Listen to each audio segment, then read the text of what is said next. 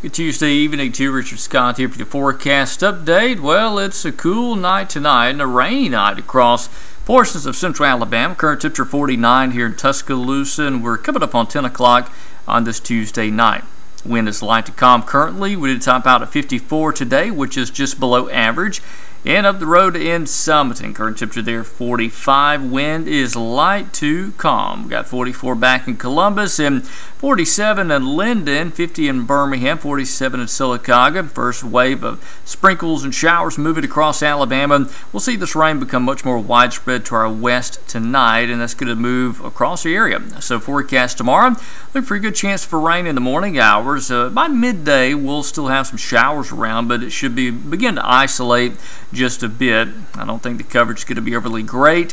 Temperatures will top out in the mid to upper 40s and then actually fall a bit in the afternoon as that cold front comes on through.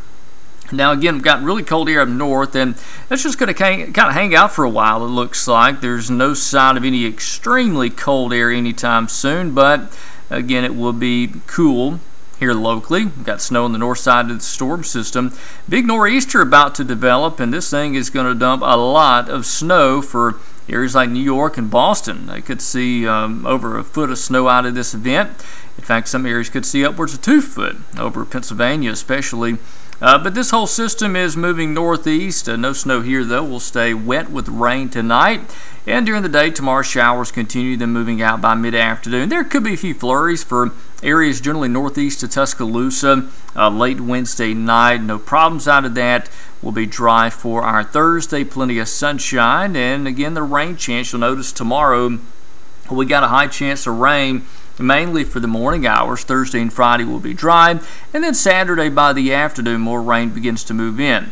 Rain amounts about an inch or two next few days, or really next 7 days. First wave of rain coming in tonight and early tomorrow. Then another round of showers coming in over the first half of the weekend. Christmas, only 10 days away. Can you believe that? It's almost here.